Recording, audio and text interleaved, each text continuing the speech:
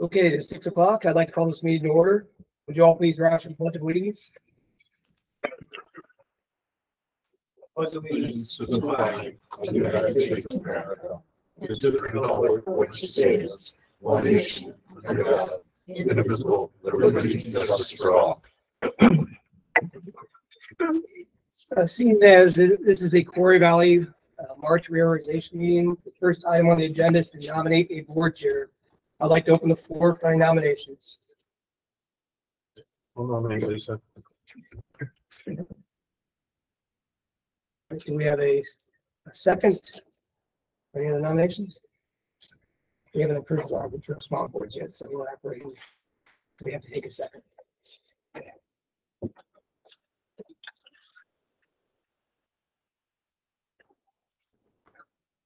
I'll second Lisa's nomination. Okay, thank you. Any discussion? Do we have any other nominations? I nominate them. Okay. Do we have a second?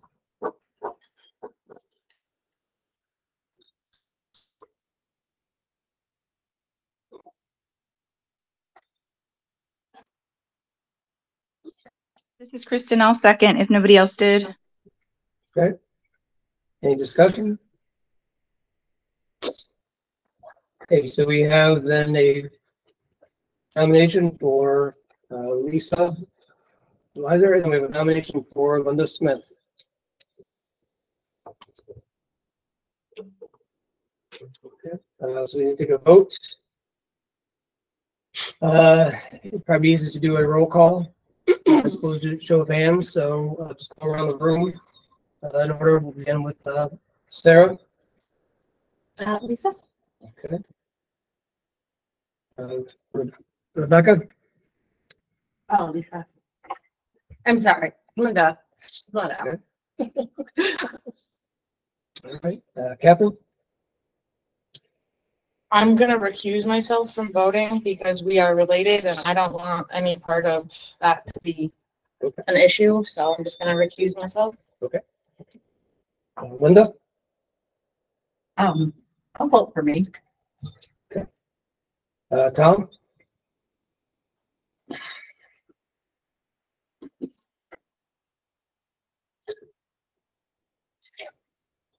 I'll go with Lisa. Yes, Mike.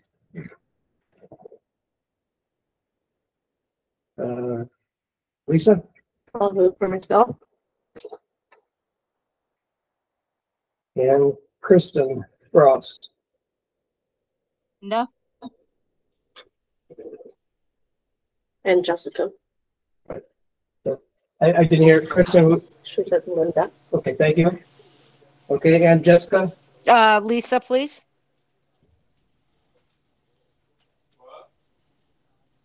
Okay, so just to make sure we have everybody. So to Sarah, we have.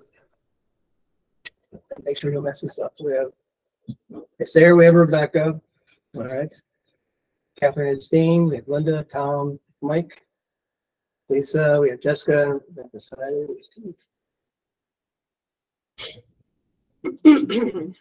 So by a vote of 5-3 with one abstention, Lisa is our board chair.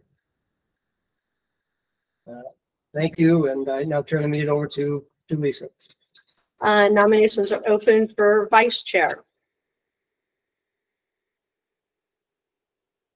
I'll nominate Mike Mosier. Kristen, this is Kristen. I'll second that. Are there any other nominations? Hearing none, all those in favor? Aye. Aye. Aye. Any opposed? Thank you. Motion passes unanimously. Clerk.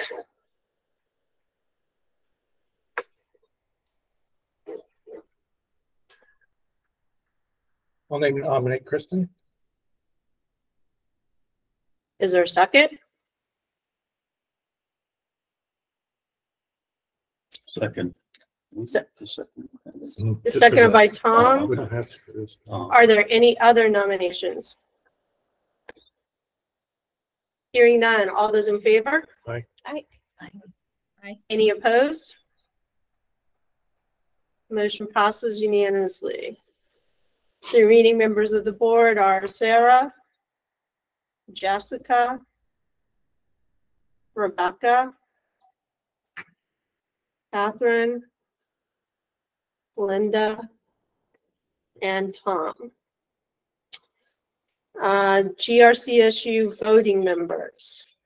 So I'm a voting member, and we historically have taken one voting member from each district. So each district is represented at the SU. So West Rutland. Mike. Okay. And Pulteney. Linda's can do it this year. I don't know if Okay. she doesn't- Great. Okay. To set a regular meeting schedule, we talked about this a little bit while we were going through budgets, that the objective is to have our SU meeting the first week of the month and all other district board meetings the second week of the month. So we will be meeting on Thursdays because we are the last board to meet, and Thursday or Friday, and so I'm thinking Thursday is a better choice than Friday.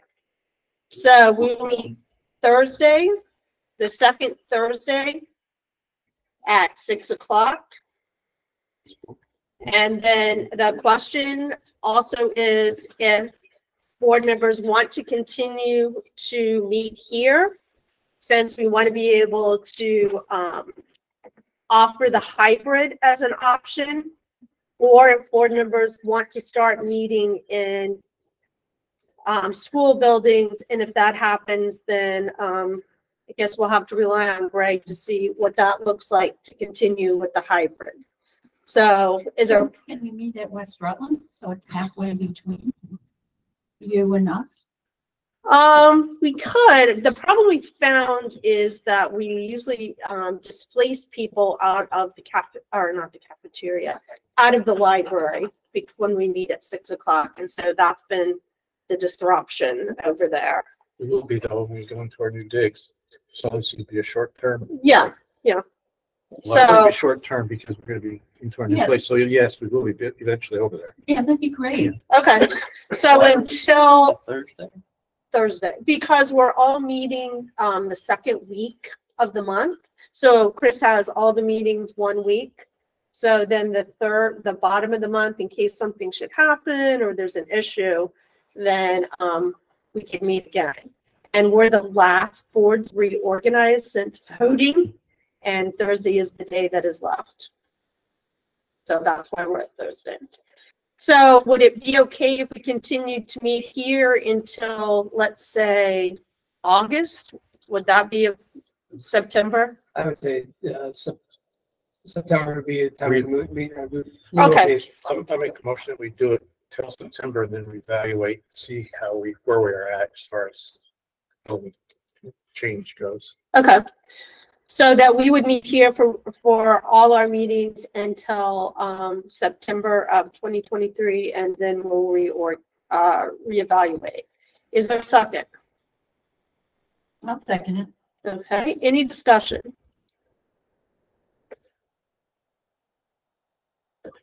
And we can still have virtual meetings like we've had in the past, because with the legislature, we can have meetings without listing a physical location. So we did have a couple of those. So it's nice to have that option as well. All right, no discussion. All those in favor? Aye. Any opposed? Yeah. Okay. So by majority. To set the date of our annual board retreat, if no one objects, you can all look at your calendar and come in April. And let's try to look at a time in July. And we could do the meeting in July if people want, or if there's another time in July. So we can set that at the April meeting. The annual meeting would be February. Or something. No, it has to be at the bottom of the month. That's 28. Yeah. It is at 28th again. This one, So the Tuesday before is February Right. 27th. 27. 27th. So February 27th, 2024 will be the annual meeting. And affirm the use of Robert's rules for small boards. So as we did last year, when we affirmed the use, we no longer require a second. Once we do that, we have a motion, discussion, and then we vote. So is there a motion at this time to affirm the use of Robert's I'll rules? make the motion. Motion by Mike, second. I'll second. Second by Linda. Any discussion? All those in favor? Aye. Aye. Any opposed? Motion passes unanimously. In your packet, everyone has received the VSBA Code of Ethics. If you could sign that tonight and return it to Chris, and if you are virtual, if you could, can you sign it electronically? Is sign, scan, and scan it, send it to us. Okay. At some point, return it to Chris, please. Okay, got it. Identify locations for agendas and minutes will be posted. So we post at the post offices in the 3 towns, at the schools, and the libraries. Are there any changes or additions to those?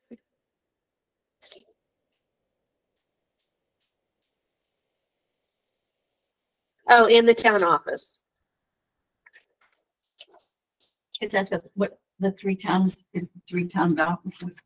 Yeah, so Okay. like they send it to the town office, they post it at each post office, each library, and then in the schools, and then of course it's posted online.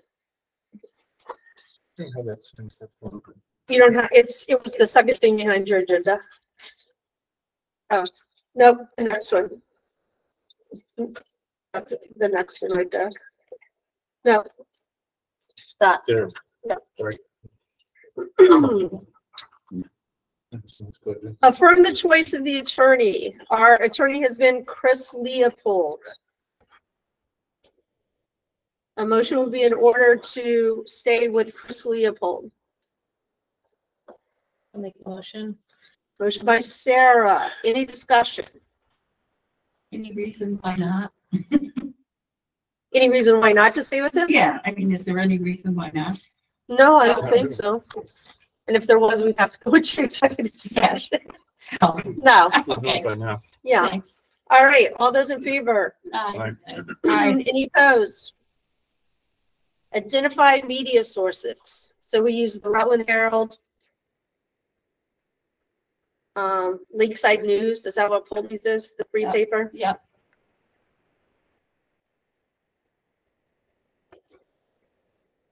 And I think that's it, right, Chris? Yes. That's- A motion would be in order to authorize the administration to request and expend available grant funds from the Agency of Education as well as state and federal funds. Make the motion. No, we can't operate. Motion by Mike. Discussion. All those in favor? Aye. Aye. Any opposed? Motion passes unanimously. A motion will be in order to authorize the board to borrow funds for the Unified Union School District pending receipt of payments from state education fund. I'll make that motion. Motion by Kristen. Any discussion? All those in favor? Aye. Aye. Any opposed? A motion would be in order to authorize the board chair to sign director's orders and other documents on behalf of the board as necessary. Make the motion. Motion by Mike. Discussion? All those in favor? Aye. Aye. Any opposed? Okay. We don't have a finance committee. Are we, just in case? Yes. Okay. So who would like to be on the finance committee? Tom, was that your hand up? No. Oh. So we don't have a committee? We haven't used one, and what we did in the past, we have done the budget as a board rather than having just a committee set and do the budget. We had lots of new members on the board, and we felt it was important that Louis come and kind of walk everyone through the budget together. And it seemed duplicit to make Louis go to a finance committee meeting and then go to all the board meetings. So, I mean, I'll do it. I mean, It's not- if it's the not- board chooses that they want to do that, or if there something comes up and you want to have them, do that, we can certainly do it again. But we didn't do it last year. Right. I mean, if you need somebody's name on it, I'll Yeah. do it. All right, and someone else would like to put their name down, so we have two.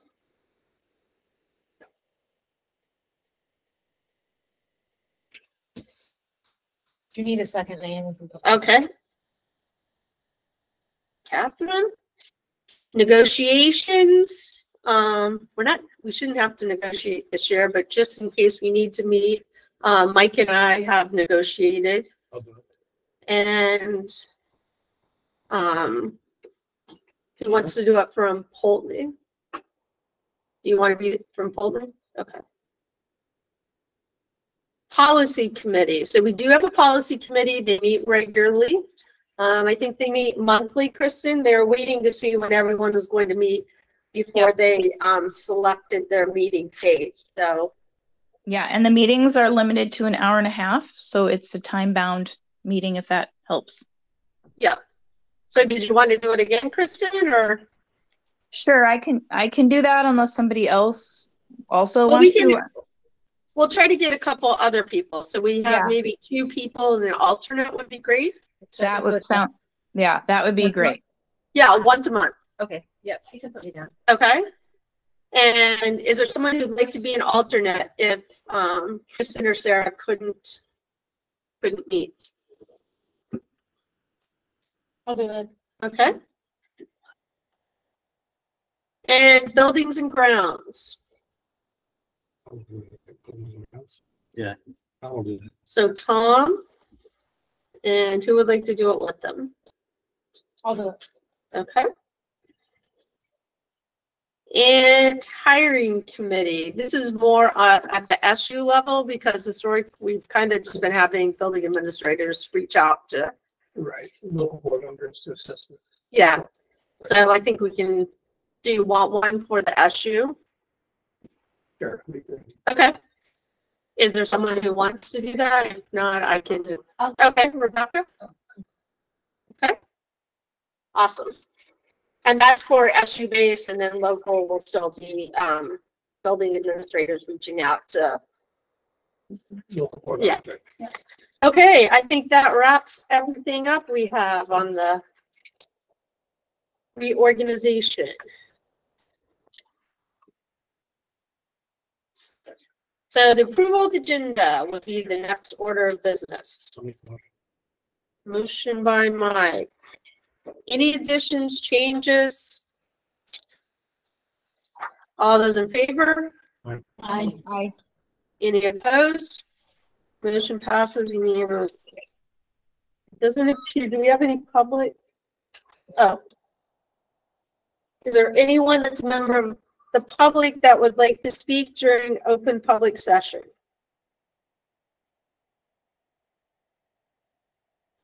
Hearing none, we'll move on to old business. Is there any old business to come before the board?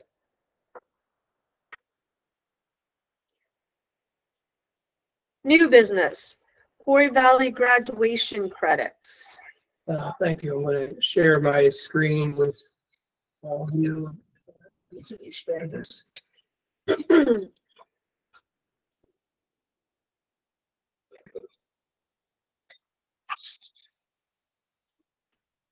So over the past year, year and a half, the Quarry Valley admins,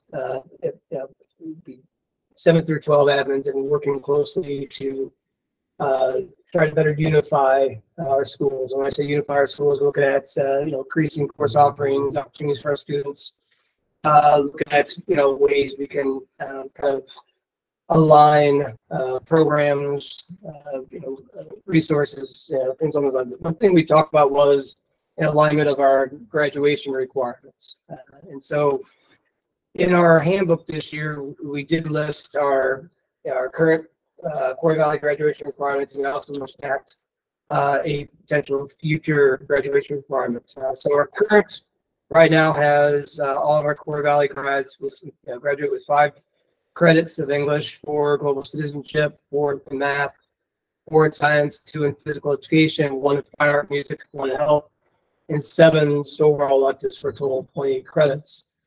As we met as an admin group and we met with our school counselors. Sorry, that's the subbing thing that's still coming to me. So I apologize. I'll turn my phone off. Point taken out. Wow. And, Pretty perfect day. I'll turn it off when it goes. Yep, that's what it is. That's okay. I'm glad to know it's working. All right, so what we like to do is propose a Quarry Valley graduation requirement. Now, this would be for the class of 2027 and beyond. So this would be for our current 8th graders who are going to matriculate into our high school. So we will be shifting into 4 years of English, 4 global citizenship, 4 math, 4 in science. So all of our core classes go to 4 credits. And so obviously within that, there are opportunities for electives, across the spectrum. We looked at, whether it be dual enrollment, early college, AP courses, whatever that be, but there are a lot of opportunities within each of those core classes. We also looked at 2 credits in PE, 1 in fine art, music, 1 in health, and then the addition really is the 1 in world language / culture. And this is in alignment with what the state is kind of asking us to do. We also looked at for individuals who are looking to enroll in universities or colleges.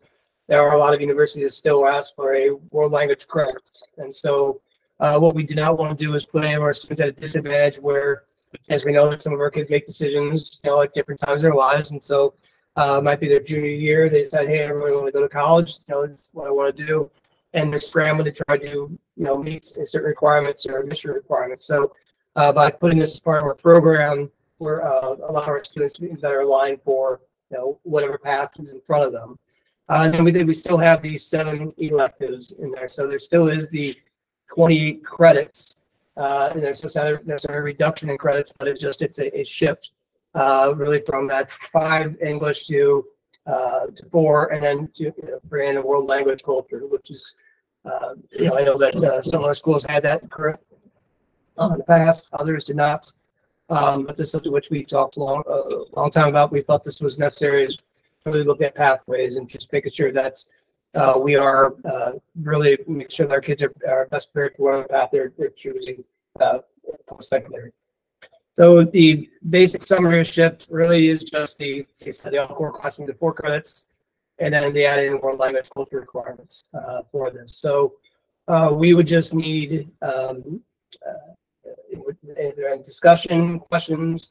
First of all, if not, we would just need a motion from the board to approve either the proposal or a recommendation to stay with our current graduation requirement. And Evans, anything I've missed, please feel free.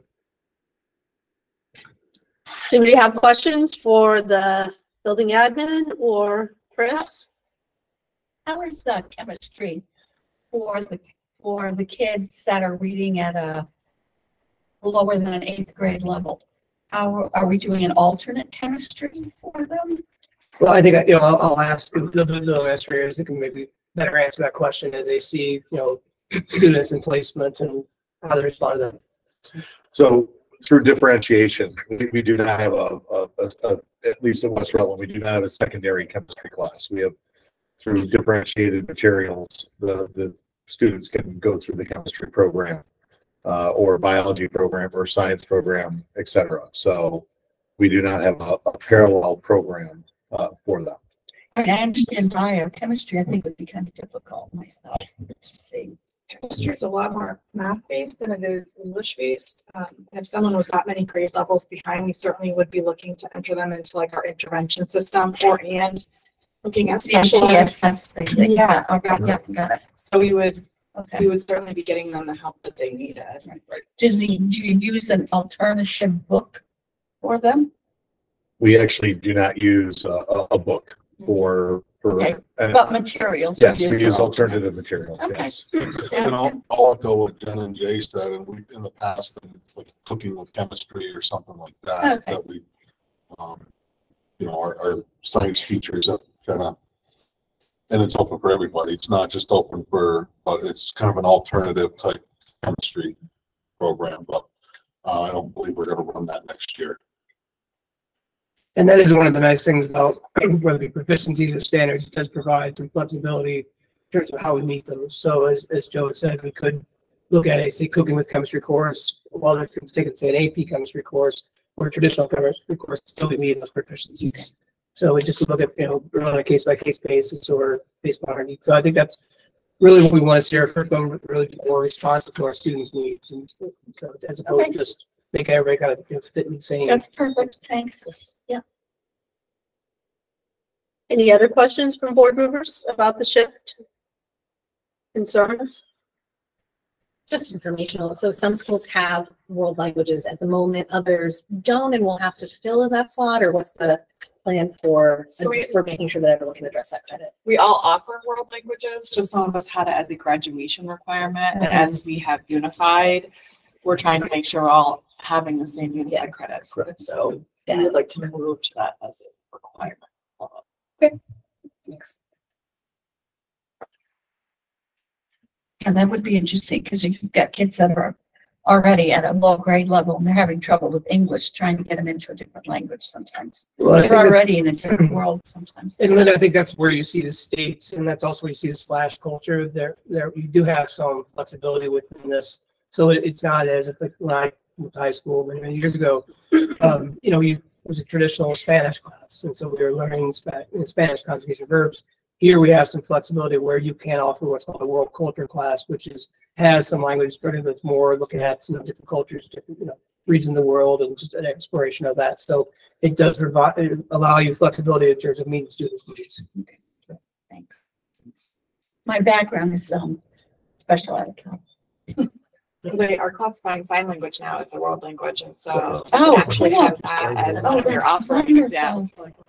Oh, wow, very nice. Very nice. All right. Any other discussion? Hearing none, a motion would be in order to accept the changes as presented for Quarry Valley graduation credits from the class of 2027 and beyond. I make a motion to do that. Motion by Linda. Any additional conversation, discussion? Hearing none, all those in favor? Aye. Aye. Any opposed? Motion passes unanimously. Thank you, principals. That's a tough one. Thank you. And there is one other item that we would bring to the board in May. It's around the, currently we have a scale of 3 as proficiency, and there's been a lot of discussion around as we do a grade conversion, because in high school, kids are looking to apply and to universities or jobs. We do have that conversion scale, which most of you should have seen. It's not a clear cut, and so what we've seen is that we've inadvertently created a lowered set of expectations for our students, where a student who is just meeting proficiencies, really when you do a grade crossover, has like a B in that class. And I think what we're looking at is we would like to lower what the proficiency scale would be to, like, say, a 1.5 or to a 2. And so then students who are doing the work, and just being proficient, that's great, but then students who are going above and beyond and working harder would then essentially be rewarded. So, this is something which we're talking about in May. We'll have that, put that on your radar. That's We have seen that, we do have graduates who are graduated a GPA through the encouragement scale, which is, I would say, inflated based on where I think we just want to look at how we can provide the appropriate rigor for our classrooms, and also students are working very hard that they feel a sense of being rewarded for that as well. So I think we'll discuss this in May, but I just wanted to put that on your radar. Okay. The other thing that we had, I wanted to discuss under new business. We talked last meeting a little bit about the responsibility that we put on Kristen and our expectations from her, the executive administrative assistant. And you'll notice if you received a packet tonight, you don't have any warrants in it. So going forward, I'll have one set of warrants up here.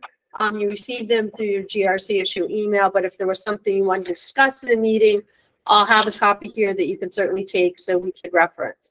I'd also like to take out principal reports. That's also something we receive in our emails, and they take up a lot of time to make copies for everyone to put out. Would there be any objection to that? And most of you I see bring your laptops anyway, or devices, so if you want to pull something up, and it would be the same. I would have, excuse me, one copy of that up here at the front table, so if there was a question or you wanted to reference something. But just trying to think that, particularly now that we've gone to 1 week with all meetings, the expectation for Kristen is even higher to make sure that agendas are out, board packets are out, everyone's receiving everything. And it does sometimes seem a little duplicit when we have building admin here, Chris here, to give you a synopsis or an overview of those reports. And since you do receive them in your email, that you can go back and read them. So if there's no objection going forward, that's going to be the way packets are going to be here if you request one in person. Okay? So you can request. Yes. Okay. Not a problem. Yeah. Thank you. Mm-hmm. Yeah, Kristen, when she sends out the agenda, will say, if you'd like to have a packet, please let me know by, and there's a date there. So, yeah. Okay. Moving on, approval of minutes. A motion would be in order to approve the February 28th minutes. I'll make that motion. Motion by Kristen. Any discussion? All those in favor? Aye. Aye. Any opposed? Motion passes unanimously. You received your warrants through your GRCSU email. Questions should be directed to Lewis. A motion will be in order to approve the warrants. I'll make that motion. Motion by Linda. Any discussion? All those in favor? Aye. Aye. Any opposed? Motion passes unanimously. Superintendent's report, Chris. Thank you. So you received a lengthy superintendent's report. There's a few items I want to just review. I know I just first wanted to say thank you to the communities of Holding, Proctor, and West Rutland for continuing their support of our schools, and Quarry Valley by voting yes and passing the budget. It is greatly appreciated. Would like to also congratulate and welcome back Linda Smith, who was a 3-year term completely. So it's good to see you again, Linda, and welcome back. Thank you. I put, for informational purposes, just the GRCSU town meeting results, just for the other boards, and so you can see what's there. And then there's a lengthy legislative report. It's the midterm legislative report. And I know that we just ended crossover, which is the time where the bills basically have to get off the floor and be approved and move forward.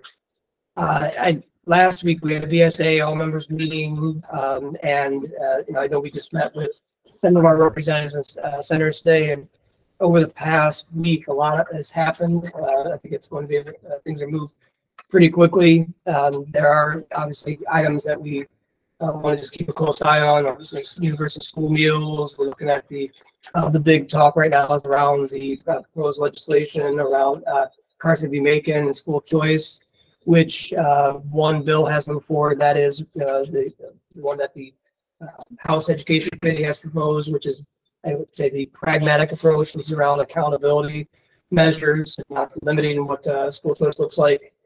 And you know, take a look at my notes because there was a lot in there. And so one other thing that talk about also is just about the workforce bill, looking at ways in which we could increase workforce in our schools. But just you know, we know that the problem that we have in our schools, same problem that schools across the state of Vermont are having in terms of finding staff, qualified staff. And so there are some items that they're looking at, one around loan forgiveness, around waiving of licensing fees, you know, things along those lines, just to look at, you know, try to bring in higher quality employees. They were talking about traditional or, you know, versus alternate routes as well, but we'll see where the, you know, where these bills land.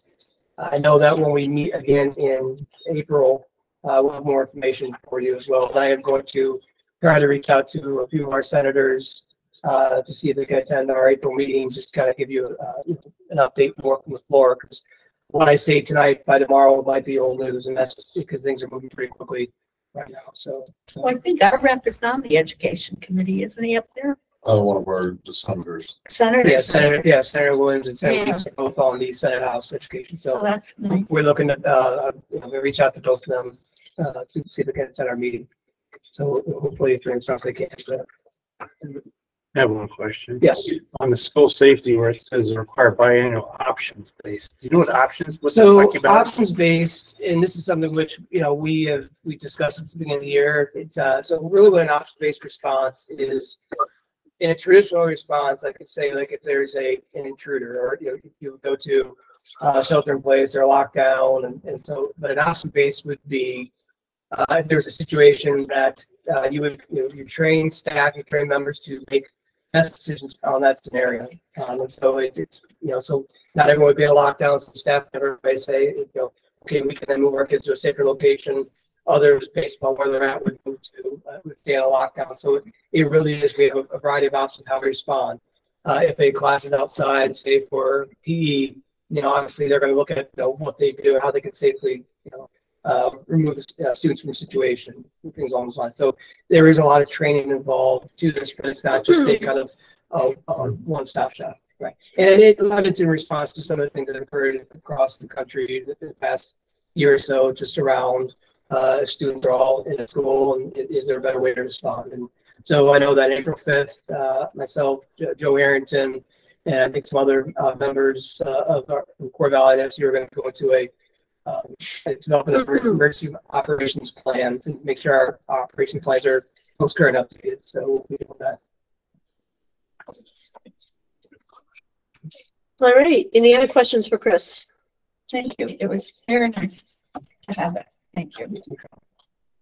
All right. Since we Oh, good. It's okay. I was going to ask, and this might be too long for in the weeds, but I'm kind of curious how where there are bills going through the legislature that are related to kind of on the same topic as policies that we already have established, right? So we have policy guidance, for example, already at the SU for firearms and deadly weapons in schools, right? What's the relationship between, you know, if that bill becomes enacted into law, does that mean we're all just kind of, it's a trickle down and we're using? So what'll happen, sure, and I think that's where every administrator, you just kind of hold your breath and cross your fingers during legislation. You don't really know what's going to happen, because you know, if the bill goes, you know, becomes law, then the VSBA will go through it and look, you know, what adjustments they need to make to their policies, particularly if they're on the record. And most of the policy shifts will be around the recommended, and so the VSBA will, through their lawyers, will develop an updated policy, and that would be something that would come back to policy committee that they've updated, say, a firearms and weapons policy, so therefore we would do a lockstep with them. So. Oh, thanks. And you can go on the VSBA website, and I think it's probably like one click away. And there's a page, and it'll tell you changes if they've taken them, and like that. There's just a little box highlighted in blue, I think. It's recently updated. Yeah. To see exactly what. So that's usually in real time there. So they're pretty quick about. Sue's pretty good about making sure everything's. So that's always a good place just to go and. You know, I did so in May, knows Brigadier Alcogna, which is sort of the VITCAP. We have been working with our administrators around this, and I know that many of you may have heard that our Secretary of Education, Dan French, has recently announced that at the end of this month he'll be leaving. Heather Boucher, who's a deputy secretary, will be taking over in the interim. But that really has nothing to do with cognitive, the fact that he was talking about this last week, and it's interesting with the timing, but that's another story. So there is a heavy lift that's going to be placed upon our administrators and our staff. That's, to get this rolling and get into place. We'll have more information, I think, in April, our April meeting, just about how this will operate and work. It is primarily like a traditional, assessment, so it's not much different than the SBAC in terms of administration. It's just learning a new platform, and just, I think, really, along the lines of accommodations and certain systemic issues that we have to work through. But our concern, obviously, as we look at test results accountability, for the past 4 years, we've been going through COVID, and we've had a variety of asterisks next to SBAC assessments next to the results, and now we're shifting to cognitive VCAP. And I think our goal really is to look at how do we still continue to look at these scores and make adjustments in terms of from an instructional standpoint, from a learning standpoint, from a curriculum standpoint, and also just what sort of grow.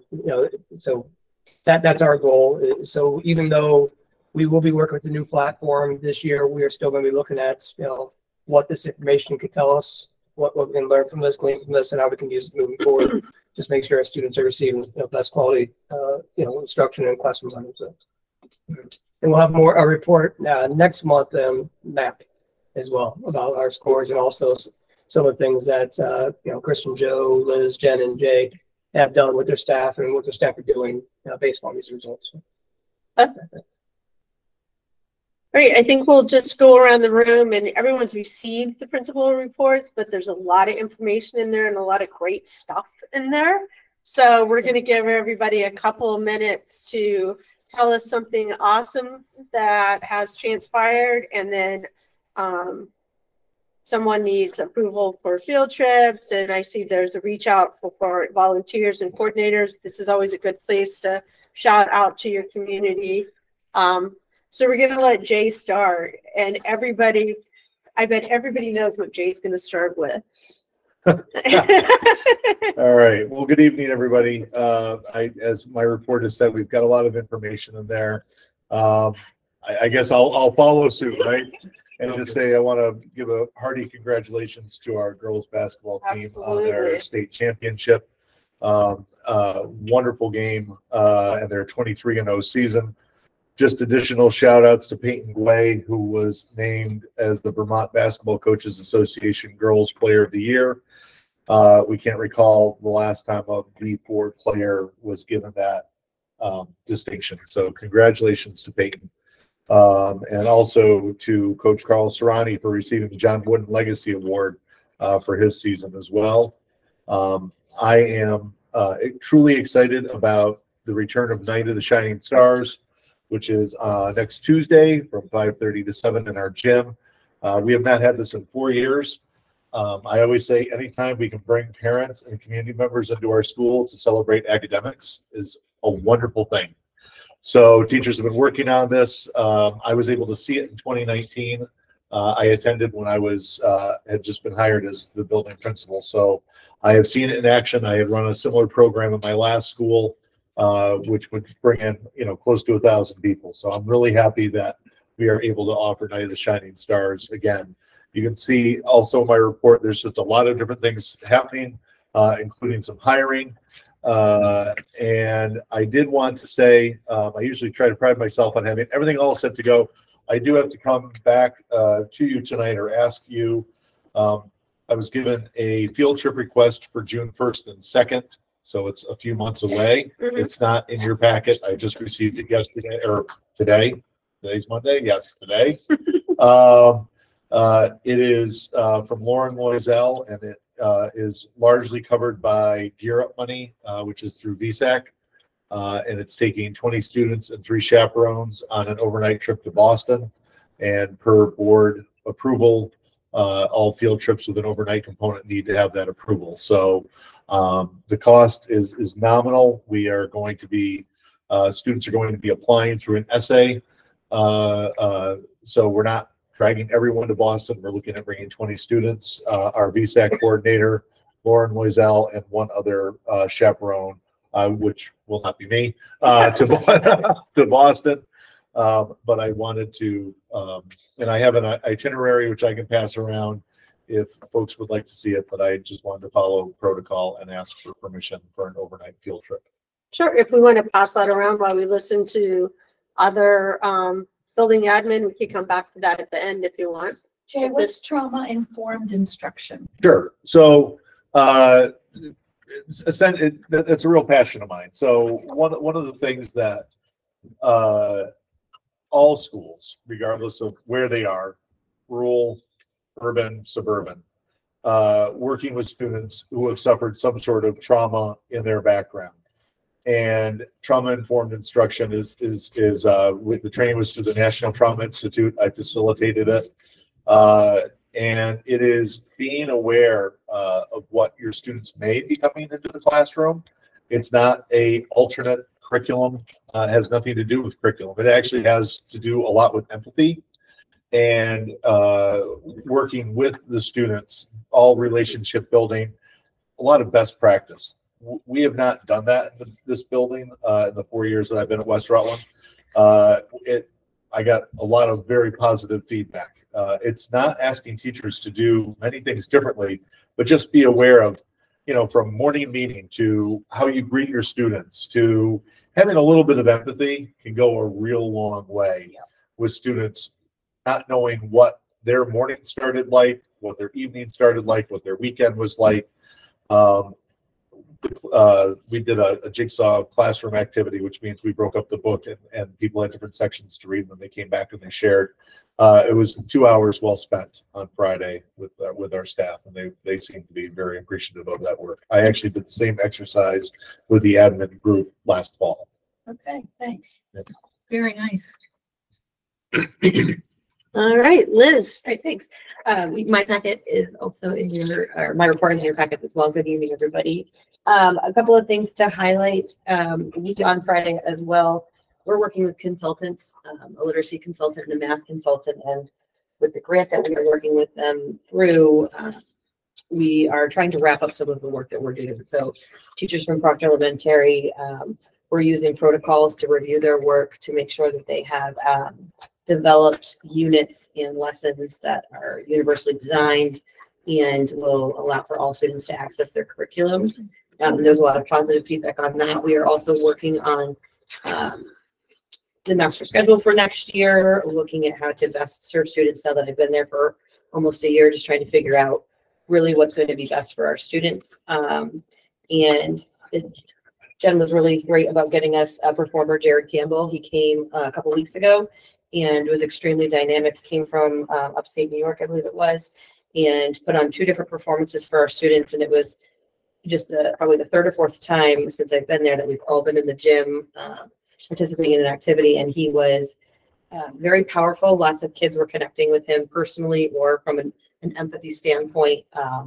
And we're just kept talking about it. We heard about him for a couple extra days after. So we're hoping that we can get him back over time. And another discussion that I highlighted in my report was through looking at our data, which came from our February Professional Development Day, and just in constant communication with teachers and parents through our MTSS model, we're noticing that our students need some more work with fluency. And so we are, with the help of Lindsay Ryder, using a piloted program called PALS and K-PALS, which will partner up students to have the ability to read with stronger reader or struggling reader. And we're going to do that for 3 weeks, starting next Monday. And so I'll be able to report back kind of how that goes in K-PALS. Really looking forward to it.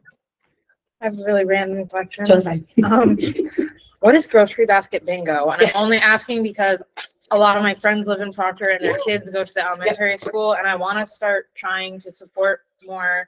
My friends are good at supporting my kids' fundraisers and stuff, so I want to start supporting others. So if it's a fundraiser, it sounds fun. Yeah, so it's for our PTO. I have a very active and engaged PTO this year and from years past as well. And a traditional thing in Proctor is the grocery basket bingo. So classes will be asked to bring in an item based on a theme, and then it'll run like regular bingo, and you get to go pick up your own basket as you run. So they're really excited for that, actually.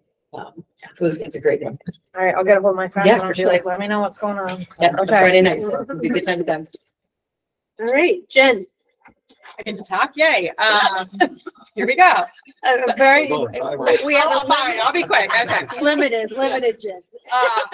So I was excited because one of our students, Holnays, placed first in the state for the Invest Right competition. So all of Proctor High School participates in the stock market game, and we get $100,000 to invest in individual portfolios. And so each of our advisory groups are all investing. And as a part of that national competition and statewide competition, you can write an essay that says why someone should invest and what they should invest in. And then they send these essays to financial analysts who grade them. And out of 2,000 submissions, Cole won first place in the state. So that was a pretty amazing thing. And yeah, I know, it's very cool for us. Very nice. And he won a whole bunch of stuff, which made it great for him too. And we just heard actually last week that as a part of the stock market game, we might have some grand champions there that kids that had been invested money, fake money, obviously, are leading in the state too. So that's really cool. And Patty Ryan, who's one of our math teachers, is just such a champion of kids understanding the stock market and knowing about it and really trying to put it into an authentic situation. So awesome job there. We had music in our schools, which we were able to bring in a little concert for our kids and a steel drum. Where kids actually learn how to play it. It felt like we were on a tropical island. And so when you get the chance, not right now, please click on that link and feel free to listen to us play some steel drums. I did. It was cool, wasn't it? Yeah. It's really, and then lastly, we are bringing in, we've noticed the amount of social media has just taken over our kids' lives. And they really don't know how to use it appropriately. So we are bringing in an organization to talk to our students about how to use it. And we're going to have a parent night. And we've invited the elementary to come up and be a part of that as well. I do have 2 field trip requests. So our annual guidance trip, we go somewhere every year. We survey the kids and we ask them where they want to go. They picked Skidmore and they want to go to North Shire Book over there in the Tang Museum all in one day. We're going to fit it in. This is paid through Gear Up, and that is on April 28th. So that's one of the field trips. The other field trip is our AP US History and AP Art class. Would like to go see the Met in New York, and they will be taking a bus over Albany, taking the Amtrak in, and then in New York City for a couple of hours. It is after the AP exams, and so there's looking to actually have an experience in the art world, and the Met obviously has history to it as well, so that AP US History will be going there. And that's paid through our field trip fund, and we have an enrichment fund as well for that. That's quick for me. That was quick. All right. Kristen. Hi, everybody. You do have my written report, but I would just like to mention we're having our first STAR assembly. The STAR group have been working very hard to learn the song and the dance and create videos regarding safe, trustworthy. That'll be our focus for this first one. We had to put them together because, you know, we're starting a little bit late. And our SRO will be speaking at that assembly. So it's next Tuesday at 9 o'clock if anyone wants to come down and see it.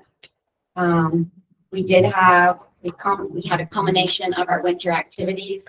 Karaoke, we had a karaoke sing-off, I guess, and the kids are so excited about it that they're going to be planning their own upcoming. And we do have Tracy Watterson from the Agency of Education. She leads the MTSS statewide team. She's speaking to our MTSS team tomorrow virtually from 2 to 3. So it'll be really interesting to see, you know, what her thoughts are in regard to how we're doing and that kind of thing. We're looking forward to learning and hearing from her what her suggestions are for us. And don't want to be a copycat, but we're having Jared Campbell come to see us on May 1st, and we're also inviting Wells in Middletown to join us. Nice. And we're also looking to have that organization. I'm not sure if it's the same one as you. We're looking to have them in too for our families and our students regarding social media. Kristen, is that the 28th So it's rescheduled from tomorrow to the following Tuesday? Yes, What time? 9. Thanks. Chris. Kristen, what is this Four Winds Are they gonna nature talk about program that you need summer program? volunteers for? the Four Winds Nature Program, we've been trying to get off the road for the past 2 years. And we do need the coordinator, and they work with, I don't even know a lot about it. They create curriculum and they come in and work in different classrooms, have lessons. So if you're interested, I'll give a meeting with Tara actually, and I'll give her your name. I like how you slid that right in. Because you know I am, because it's a nature program. So yeah, go ahead and do that. I was a volunteer for Four Winds at the classroom, not the coordinator, but I did some classroom. Is that like the VINS program we used to do years ago where we did a nature, we come into classrooms and do nature programs and take them out into the woods. Something like that. Something like that. They have a whole lesson plan for you. Yeah. They Yeah. have it science-based, and there's a Oh, it was theme, and there's a wonderful. puppet So show, it's nice or like that a it's written coming around. thing. Yeah. Thank you. And the school-wide quote is that something at night or is that during the school day? Sure, it's at night, PTO is sponsoring it. It's K-3 is from 5:30 to 6:30, and 4 through 6 is 6:45 to 7:45.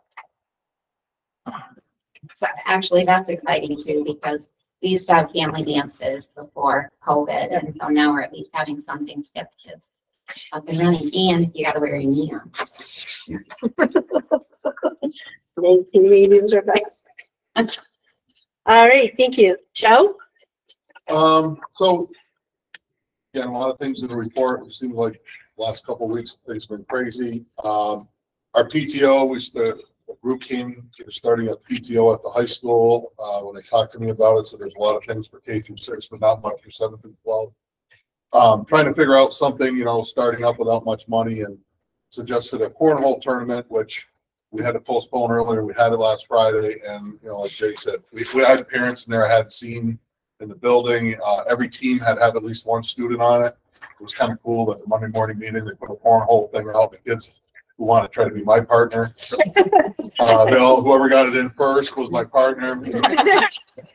Winners bracket, we got knocked out in the second round, but it was, we were hanging in there. But Just like Kansas. yeah, I chose with the girls. They were pointing. They were kind of like, say, "Hey, we made it further than you." I'm like, "Yeah, but you were at the bottom of the bracket. We were at the top." But anyway, a lot of bragging rights. But it was a great night. Probably over 100 people in there. Had a lot of people watching it. A lot of kids and a lot of kids talking. "Oh, we should do this next time," and already plans for it. So, like Jay said, get people into the building, and it's great and nice to get people back into the building. This week was a short week last week, with the snow day and the delay. We had John Halligan scheduled for Tuesday. He was lucky enough for us. He was able to push it into Thursday. He gave a great, it's amazing that he does, just the talking. I mean, it was for us to, he asked kids not wear hats or hoodies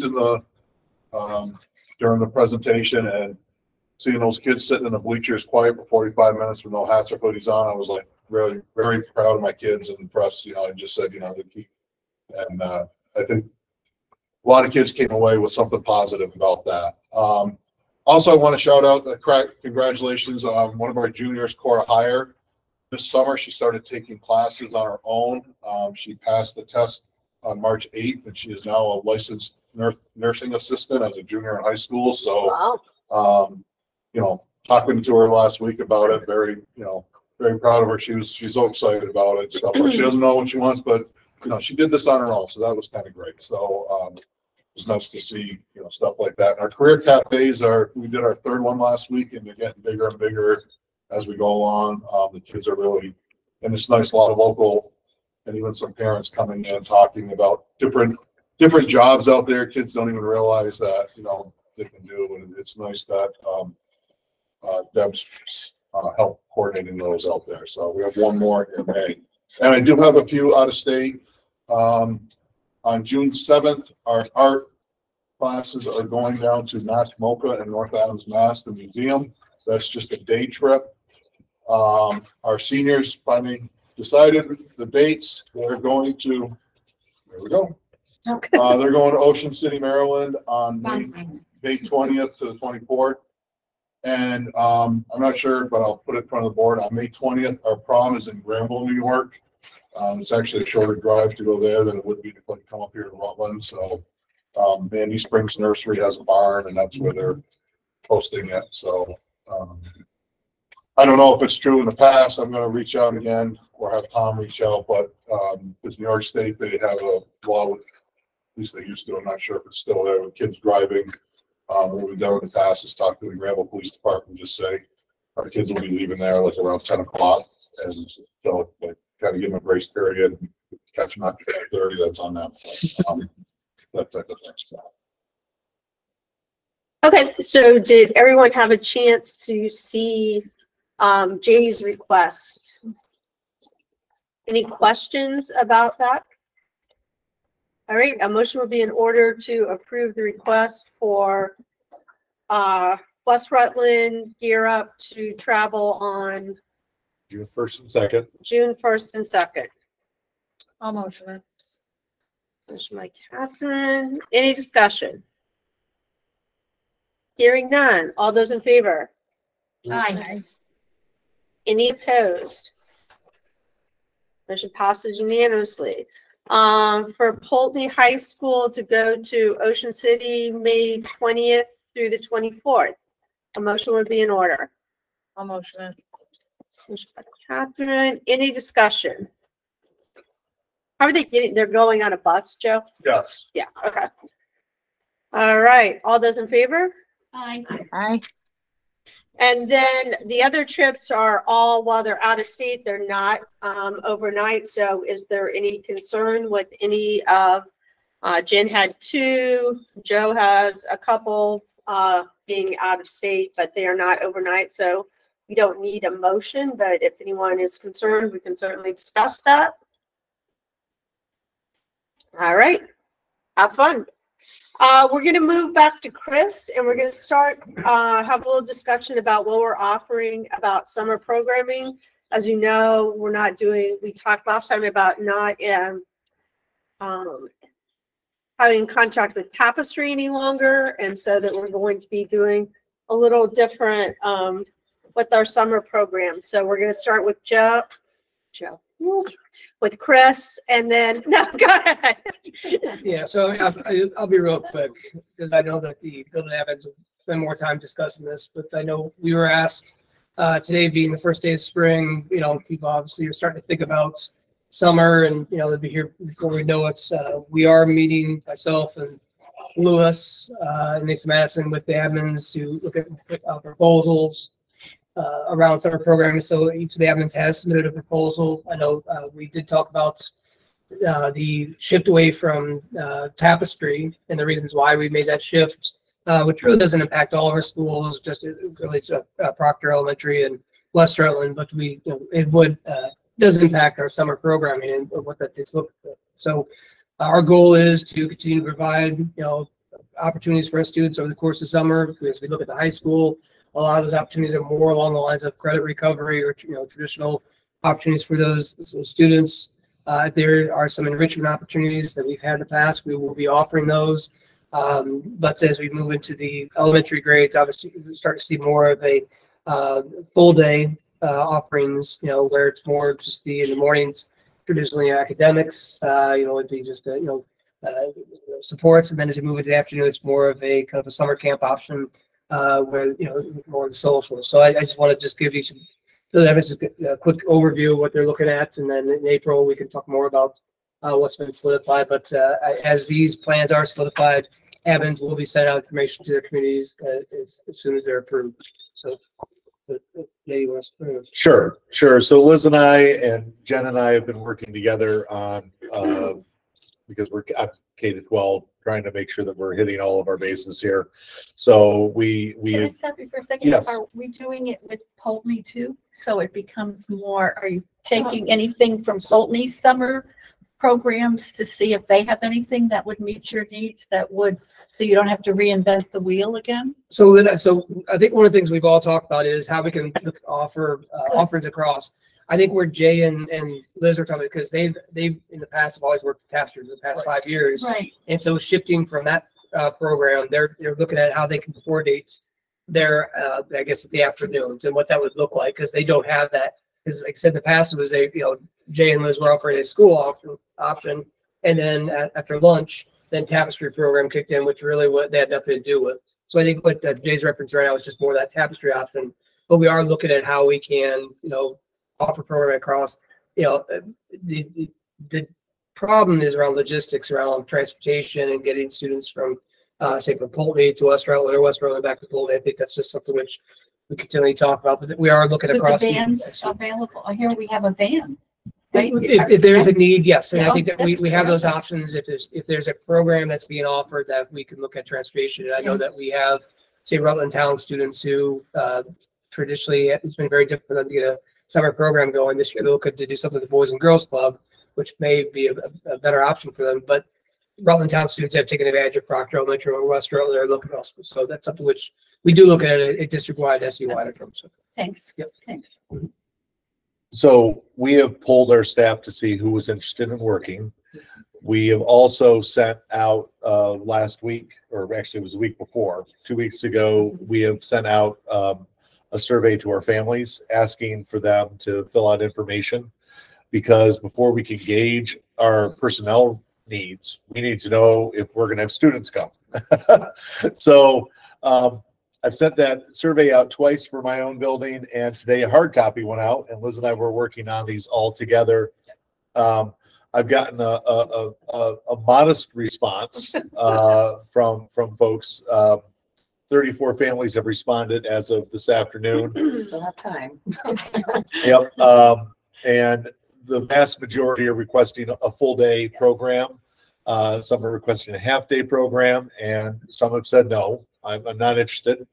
And we have not put out the particulars other than the weeks that we are going to be running the program, which are July 5th, which is a Wednesday, through August 4th. So knowing that, and that summer camps are filling up, we know time is of the essence. Jen and I have worked together. Also, the last few years, we've offered both traditional summer school for high school, middle school, and high school students, but also some enrichment. So the last few years, Jen and I have worked together to make sure that if students are in need of summer school, we can staff that. And in one of the buildings, we're not trying to duplicate our services here. And that if students want to have some enrichment, that we have those opportunities as well. So my hope, I put a deadline for the paper survey of this Friday, because it's now been out, it'll be out 3 weeks on Friday. So we've promoted it as well as we can, word of mouth. We're going to talk about it as much as we can to try to get parents. This is for the summer. And I will admit, we will start working on the fall, but I've got to get through the summer first. So right. We'll follow the same process. We have a lot of parents who are very, very interested in an after-school program once we get back in the fall. But right now we're trying to plan summer and get that going. So we encourage the families to respond to our surveys, and so we can adequately provide the staffing that is needed for these programs. So the staff response has actually been very, very positive. So that is not an issue. It is getting students to come to school and be there with us during the summer. So Tapestry in my program in West Rutland, it was usually around 40 to 45 students that were there for full day. Same in Proctor as well. So we're trying to get those numbers. We know that families are out there. The last resort that I have is, we know who has signed up in the past, is to then personally call those families or send an email to those families to say, we know you've done this year after year after year, in case you missed. So we really are trying to extend offers out to families, because we know it's important to have quality summer programming, both academics in the morning for regardless of what grade, and Socialization. Yep, socialization, full programming in a day. So Yeah, copy paste exactly what Jay just said. I do have high hopes that we'll have some more families fill it out, even if it's a we're not interested. That'd be very helpful. Right. So we have about the same number of responses, and about 2/3 of what I was expecting families to need right now. So I'm hopeful that more will fill it out as well. I'm really excited for this. I do think we've got some very enthusiastic staff that are willing to work this summer. So it's just about getting the clientele there and, you know, next steps. I think our proposals are ready once we know how many kids we'll have. So it won't be called Tapestry, it'll be just like a summer program. Yeah, just school-based programs. A school-based program. You You do also a summer program for kids too, right? Yeah. Yeah, we're doing it the same way we've done it in the past. We were looking at 20 days, but because we only do it Monday through Thursday and where July 4th falls, it's only going to be 18 days. We're doing enrichment or academics in the morning from 8 to 11:30. We have a half-hour break for lunch, and then enrichment is from 12 to 2. Parents don't have to choose both options. It can be one or the other, whatever they'd like. And yeah, that's what we're doing. I have plenty of staff, and over 50 kids have been recommended by their teachers for summer school. So what happens is teachers talk to parents about that during conference time, and they also get notices out that they've been recommended, and then it's open for everybody. We also try to coordinate special services, speech, OT, that kind of thing, within our time frame, so that parents don't have to go back and forth. Do you guys do the same thing too? OT, Yeah, PT, and we will speech? both run ESY programs. Yeah. And we have staff willing to do that as well. Oh, good. Thank you. Nice job, guys. Joe? Excuse me. We have our credit recovery program is through we've been doing it for years, our online, our Apex, and we do have also the virtual high school program as well. Students need. It's been busy the last few years with COVID, so hopefully we're starting to pare that down a little bit. In the past, last year we did have a couple teachers lined up, but the kids pulled it out at the end for the credit recovery, the in-person piece of it. But and I spoke with a few of the staff members this last week and this week about, I know in the past we've done some enrichment stuff, but one of them was like, I haven't even thought about, you know, they did it through some grants and stuff like that. Yeah. As far as the enrichment pieces go. So. And we're offering driver's ed during summer also to a limited number. Yes, so we've found that even though the offering during the course of the year has really been great for the families, but there are a set of circumstances which students, their Stafford or other families just didn't have access to. We're going to provide a summer option for them as well. And do we have a cap on what that is, that number? 15. Okay. And so it's Quarry Valley kids first? Yeah. And has that sent out, like what the deadline is for that? We haven't put anything out yet because they're just, I think it's on the contract. Okay. I think for today, so we were waiting. For Okay. I did have a couple of people ask about that, and I know that we are doing it because he's on the contract. Yes. So, okay, great.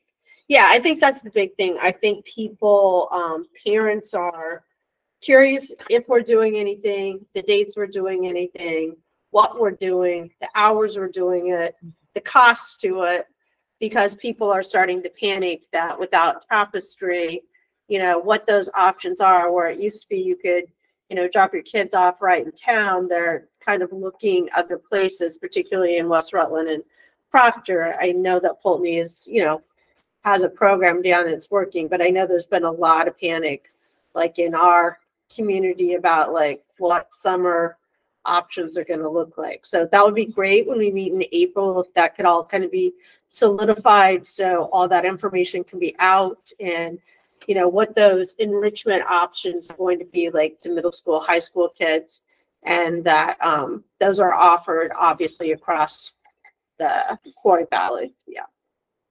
All right. Any other questions for principals about the summer programming?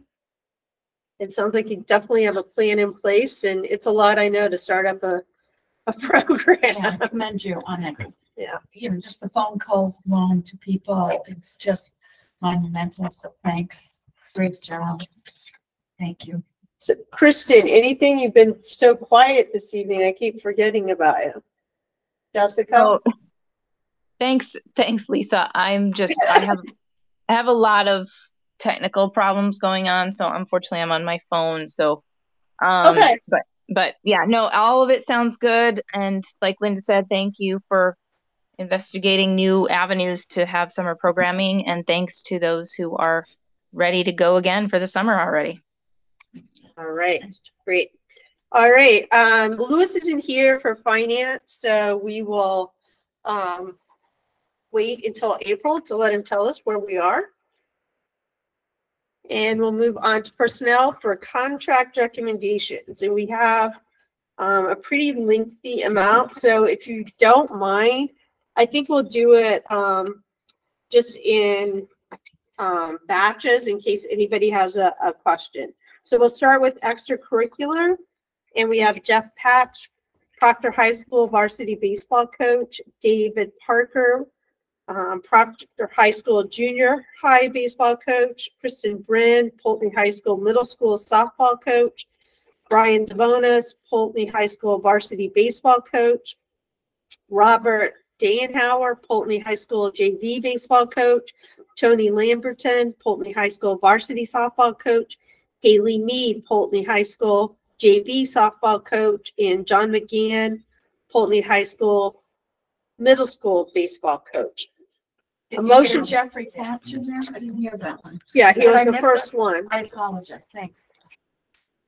Is there a motion to approve the extracurricular contracts as presented? I move to do that. Is there any discussion? Hearing none, all in favor? Aye. Hi.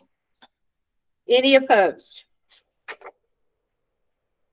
All right, this next list is professional hires for rehire. So they were 1 or 2 year teachers. Stephen Barnstein, Poultney High School teacher. Aaron Welch, Poultney High School teacher. Sam Rogers, Poultney Elementary School teacher, and Todd Montana, Poultney Elementary School teacher. A motion will be in order to approve the FY24 professional staff rehires as presented.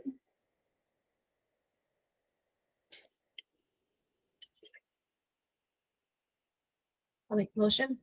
Motion by Sarah. Any discussion? Hearing none. All those in favor? Aye. Any opposed? The next list. Do we? Okay, thank you.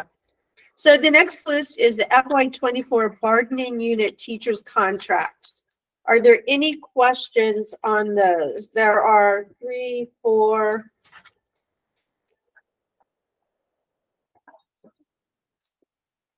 4 pages. Plus Dylan, plus 1. A motion will be in order to approve the FY24 bargaining unit teacher contract salaries as presented. I'll make that motion. Motion by Kristen. Any discussion? Hearing none. All those in favor? Aye. Any opposed? Motion passes unanimously. FY24 non-bargaining unit professional staff. Marion Ackerman, Poultney, Proctor High School, .6, student support counselor. Tracy Gallipo, Poultney High School Director of Guidance. Lauren Lozelle, West Rutland Director of Guidance. Christina Roach, Poultney High School Dean of Students. A motion would be in order to approve the FY24 non-bargaining unit professional staff salaries. I'll make the motion. Motion by Linda. Any discussion? Why is there such a big difference between the director of guidance between West Rutland and Polk, Gallipo and Loiselle? Years of service, maybe? That would be my guess. Lauren's been there a lower, hasn't she? It also might be education, possibly. I can look into that at the next meeting. Yeah, yeah. So I just, you know, typically when there's a disparity, it is for the reasons Linda said, but I can't say. yeah. All right, all those in favor? Aye. Any opposed? Motion passes unanimously. FY24 new hires.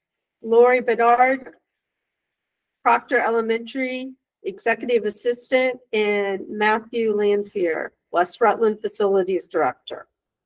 A motion would be in order to approve the FY24 new hires as presented. I make a motion. Any discussion? All those in favor? Aye. Any opposed? FY24 bargaining unit support contract rates. A motion would be in order to approve those as presented. I make a motion. Any discussion? All those in favor? Aye. Aye. Motion passes unanimously. FY24 non-bargaining unit support staff salaries and hourly rates. A motion will be in order to approve as presented. I make a motion. Any discussion? All those in favor? Aye. Aye. Any opposed? Motion passes unanimously. FY24 extracurricular ADs. A motion will be in order to approve as presented.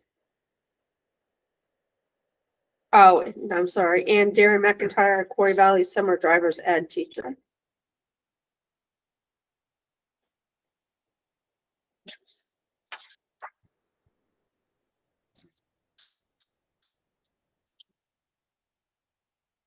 Okay, that's Dave, Jacob, and Darren. Is that Yes. where we are? Okay, I Yeah. just want to make sure I know where we are. Yeah. I'll make a motion. All those in favor? Oh, discussion, sorry. Pushing it right along. Hearing none. All those in favor? Aye. Aye. Motion passes unanimously. Resignations. We have Lloyd Daly as Proctor High School teacher effective the end of FY23. Layla Brooks, Holden High School teacher, resigning. Matthew Lanfear, West Rutland custodian, end of FY23. And Barb Pennington, West Rutland teacher, effective end of FY23. Motion will be in order to approve the resignations as presented. I'll make that motion. Any discussion? Hearing none, all those in favor? Aye. Aye. Motion passes unanimously. Lisa, the lead request, like to discuss in executive session. Okay. All right. So for the April meeting, if anyone has anything they'd like to see on the agenda, if you could send it to myself, Kristen, or Chris, the first week. Send it to you. Send it to you. Send it to Lisa, Chris, or Christine. Christine McGinnis. Okay, thank you. All right. See, I would have known you was you. So. Oh, Kristen, go ahead. Chris, I was trying to remember, I think it was from last meeting, or maybe 2 meetings ago, actually, you and Lisa Madison talked about the MTSS process. Was that at the GRCSU meeting you were going to talk about that? Or are you going to talk about sort of progress on that for district meetings as well? That's going to be part of the map discussion as well. So that'll be a next meeting, Kristen. Perfect. Okay, thanks. Yep. Jay's going to be a recognition for Tosh. Yes, we're going to be celebrating all of our departing staff, retiring staff. Yep. Absolutely. Okay. And just a reminder that our next meeting will be the second Thursday here at 6 o'clock. What's the date on that? That is April 13th. April 13th? Yes. Okay, thank you. So All right. 6 o'clock here. Okay. So a motion would be in order at 7:25 to go into executive session for personnel and contracts. Make the motion. Motion by Mike. Any discussion? Hearing none. All those in favor? Aye. Should we Motion- hang out here or do you want to send us a new link? Kristen, I sent you and Jessica a link. Okay, sorry, I'm just doing everything by phone, so I only have That's one okay. screen at a time. No rush. We'll have a couple minutes. Okay, thanks. All right, we'll take a break, potty break, drink break, pizza break.